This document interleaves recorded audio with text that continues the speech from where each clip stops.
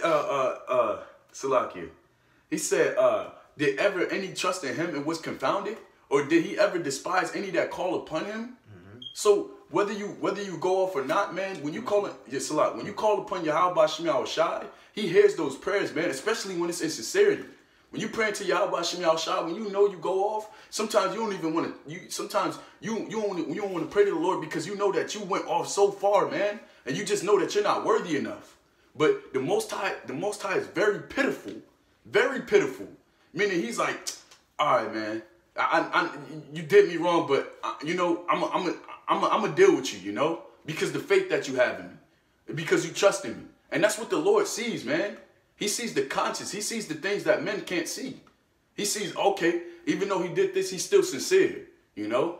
And I put that in front of him. I made him fall in that snare, but I just want him to come back to me more humbly, you know. And that's the thing. The Most High puts you through that trial to make you better. The Most High puts you through certain things to make you stronger. So next time you know how to encounter it. All right, if I'm going straight in this path and it tells me to go diagonal, then I got to go diagonal instead of straight. Because if I go straight, I'm going to go through this path and it's going to lead me to destruction, man. That's just how it works. You know? Everything about this truth is a learning experiment. You're supposed to learn from each and everything every day, man. Because there's a new trial every day that the Lord's going to put you through. If you're in this truth, man. That's just how it works.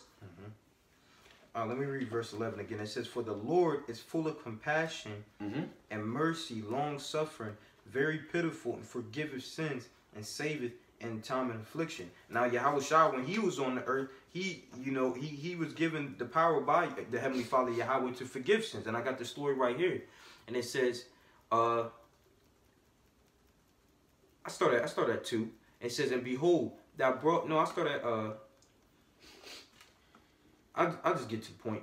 Start at 5. It says, this Yahweh Shai speaking. It says, for whether it's easier to say, thy sins be forgiven, or to say, arise and walk, but that ye may know that the Son of Man hath power on earth to forgive sins. Then saith he to the sick of the palsy, arise, take up thy bed, and go into thine house. You know. So you gotta pray into the Lord. You gotta pray to Yahweh Shai, Yahweh Shem Yahweh Shai.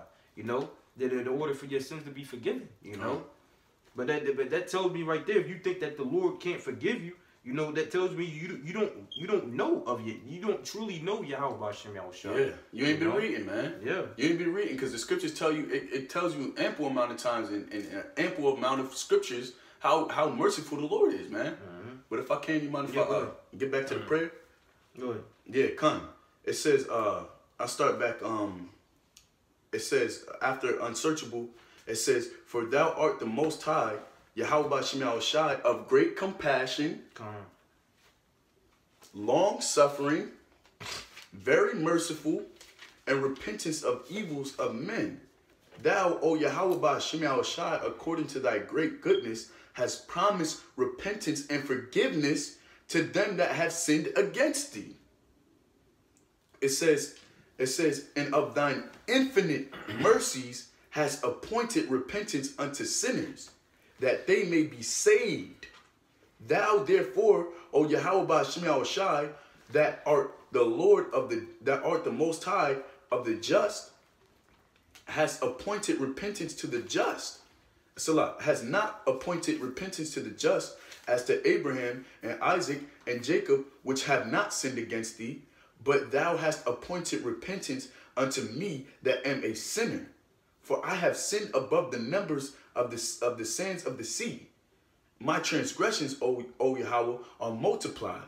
My transgressions are multiplied, and I am not worthy to behold and see the height of heaven for the multitude of mine iniquities. I am bowed down with iron bands, that I cannot lift up mine head, neither have any release. For I have provoked thy wrath, and done evil before thee. I did not thy will, neither kept I thy commandment. I have set up abominations, and have multiplied offenses. Now therefore I bow the knee of mine heart, beseeching thee of grace. I have sinned, O Yahweh Shem Shai, I have sinned, and I acknowledge mine iniquity. Wherefore, I humbly beseech thee, forgive me, Abba Yahweh, O Lord, Yahweh Hashem Shai, forgive me, and destroy me not with mine iniquities. Be not angry with me forever, by reserving evil for me, neither condemn me in the lower parts of the earth. For thou art Yahweh Hashem Shai, even the God of them that repent, and in me thou wilt shew all thy goodness. For thou wilt save me that am unworthy. Come on. And you see that? All of that goes back to what? It goes back to faith, man. Because like I said, like the Spirit, you know, was pretty much on earlier, is that we're in a spiritual war, man. Mm-hmm. We're in a spiritual battle. That's right. It's the flesh versus the spirit. You know? Your flesh naturally leads you to go off. On top of demons, you know, riding on your conscience, man. But what? We have to continuously combat that, man. Yeah. And although we go off, just like Manasseh did, we have to pray unto the Lord, man. Come. And repent for our iniquities, man. All right? And the main thing is that you don't keep doing the same thing over and over again. Yeah. You know? Because once you defeat that demon one time, you should be able, you know, you should be able to do it more easily the next time, man. Next time those, you know, a thought pops in your mind that you know isn't right according to the Lord, you know, or you do something that isn't according to the Lord, man. You will watch your steps and be more circumspect, you know? Come. You got it out. Now, because I was going to say, you can tell what type of mind Manasseh was in during this time.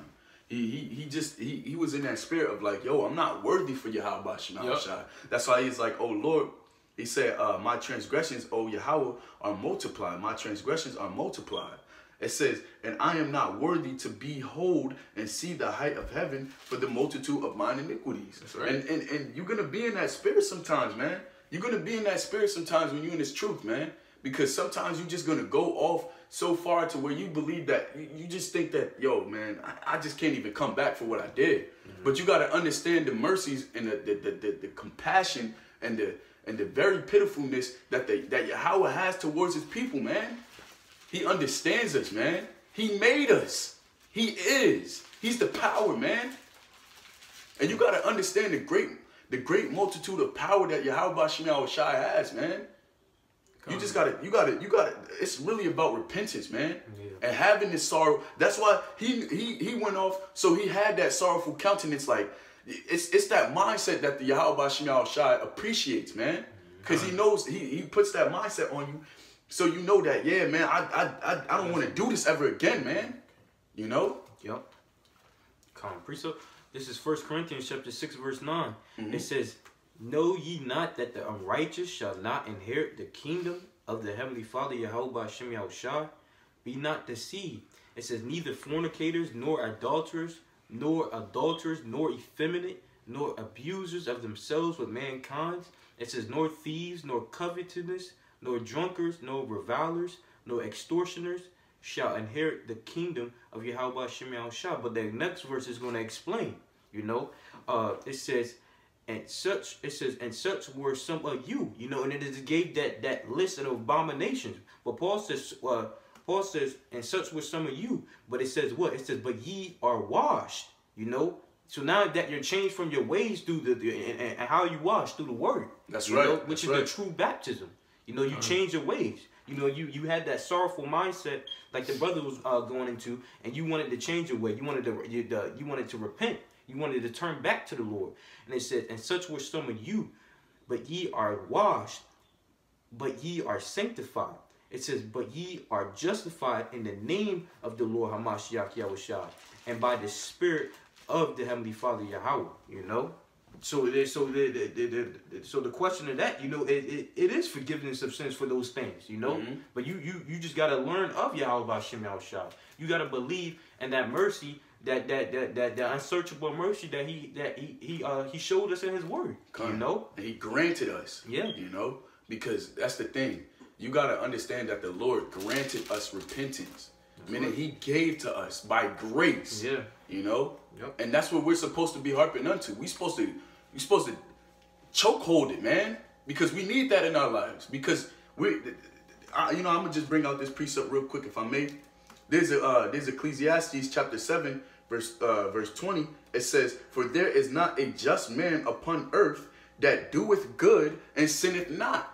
So regardless of the situation, if you doing the will of Yahweh Shema Shai, he's gonna cause you to go off sometimes, man. That the main reason is because he put that repentance there. You know, the Most High wants us. He wants us to be builded up, because you gotta fall before you can build up, man. You gotta fall before you can become stronger, man. You gotta. What does a muscle do before it comes stronger? It breaks. Yeah. It breaks and it breaks and it breaks, and then it gets stronger. Then it builds from that breakage, man. Yeah, and that's how your house Salah. You got. No, I'm saying it swells up the muscle. Yeah. And that's how your house Salah. Even in husbandry, you know, the Lord's work is referred to as husbandry. What do you have to do in order to plant seeds? You gotta break the ground. Yep. You know, then plant the seed and let it build back and let it build up. Yeah. You know. Even with the plant to make it grow more, you have to break off some of the branches so it can grow off 2 branches. You know. It's about, you know, it's about building, and that's all it's about. Because when you fall, when you break, you know, so to speak, it's all for you to build back up, you know. And that's the power that we deal with, man. That's the mercies of Yahweh Shema Shai, you know. Yeah, the Lord has to break you down to build you up. That's right. You know, I got something if you don't have them. Baba Kashah. Yeah, this is James chapter 4, and I'm gonna start at verse 5. It says, "Do ye think that the scripture saith in vain, the spirit that dwelleth in us lusteth to envy?" It says, but he giveth grace, Salakia, but he giveth more grace. Wherefore he saith, Yahweh resisteth the proud, but giveth grace unto the humble. Submit yourselves therefore to Yahweh, Ba'ashem Yahushai. Resist the devil, and he will flee. That's right. And that's right, man. Because those demons that are on your mind, that got you thinking, oh man, I went off way too far that I can't even repent for these sins. That's Satan, man. Yep. That's Satan, man. But a spiritual man will understand that and still pray to the Heavenly Father and still ask for repentance, man. Yeah, that's why we put up prayers, man. Exactly. We say Nadab Mayana wa Shaitan. Nadab meaning flee. Mayan means from. Nawa means us. And then Shaitan. Flee from us, Satan, you know. You know, or we say Agar Shaitan, meaning I rebuke thee, Satan, man. That's right. Because there's power in those prayers, man. Those prayers really get Satan from you, man. Because and that's why we brought up the scriptures. Blessed is he whose conscience have not condemned him, man. Because it's all right here. That's where the main battle is. The main battle is in your mind. Yeah. That's where Satan tries to get you. That's why 2 Corinthians 2 verse 11, it says we are not ignorant of Satan's devices. Those devices is those mindsets that Satan tried to put on you to make you think that you're not a part of part of this ministry. Yeah, because you look up that word devices, it's going to give you the Greek word methodia, you know, which means the different methods that Satan may come in. Yeah. You know, now even the world will tell you what the mind is Satan's playground. You know, so you got to be well equipped in the scriptures to combat that. You know, the water, well equipped in the scriptures. That's why we harp upon. That's why we gravitate towards scriptures like this. Yeah, it's right. Like the prayer for when we go off, man. These things were set here for us to go to for when situations like this happen. You know, when we go off or when we do contrary to Yahweh Shema Shai, or when we transgress Yahweh Shema Shai. We got scriptures for that, man. This is the comforter. That's right. You know?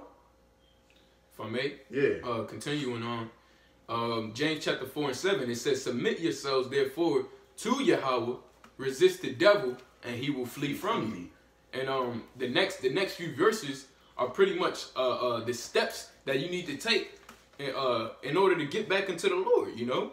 Yeah. Verse 8, it says, draw near to Yahweh, Ba'ashem Yahushai, and he will draw nigh to you. Cleanse your hands, ye sinners. Purify your hearts, ye double-minded. Be afflicted and mourn and weep. Let your laughter be turned to mourning and your joy to heaviness. And that's right, man. Another thing you can do, you know, aside from praying or to add upon praying is fasting, man. Yeah. Afflicting your soul. Yeah. Because that's... all of these things are sacrifices unto the Heavenly Father, man. Yep. You know? And that's why it says, be afflicted in verse 9, and mourn and weep. Let your laughter be turned to mourning, and your joy to heaviness. Humble yourselves in the sight of the Lord, and he shall lift you up. So those are the steps. These are the precautions, you know, that you need to take. You know, when you feel that way, man. When you feel that you've gone off, man.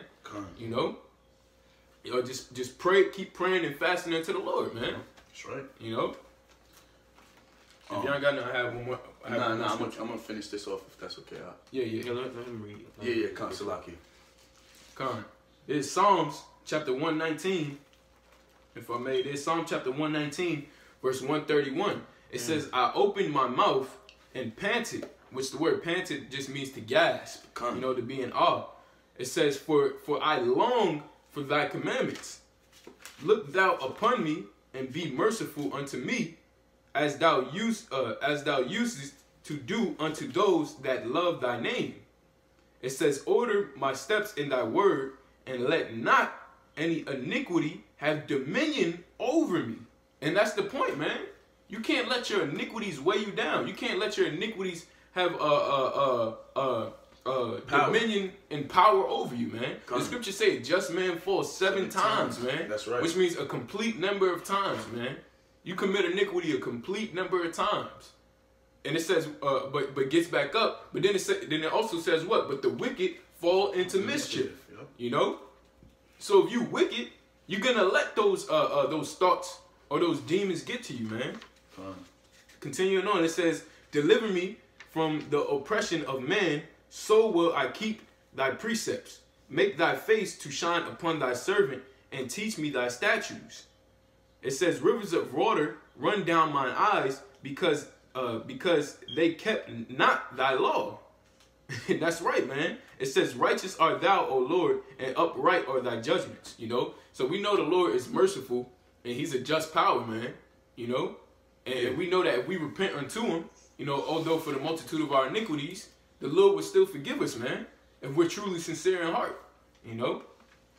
And that's the point. Yeah, because even in the prayer, it says, thou art the Lord of the just, you know? Yep. And that's how we know Yahweh Shema Shai. He's very, very perfect. You know? Yeah. You may be on the same brink of literally crying, you know, to the Lord, man. You know, just like King David was, man, for the multitude of your sins, you know. But the Lord sees that, man.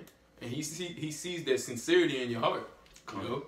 You got it out. Yeah, but just finishing up on the prayer, it says, and in me thou wilt shew all thy goodness, for thou wilt save me that am unworthy according to thy great mercy. That's right. It says, therefore I will praise thee forever all the days of my life. For all the power of heavens do praise thee, and thine is the glory forever and ever. To all, you know. To all. You know, but if brothers ain't have nothing, you know, the important fact of what we're trying to portray is that Yahweh Shema Shai is a merciful power. That's right. He's full of compassion. He's full of suffering for our nation.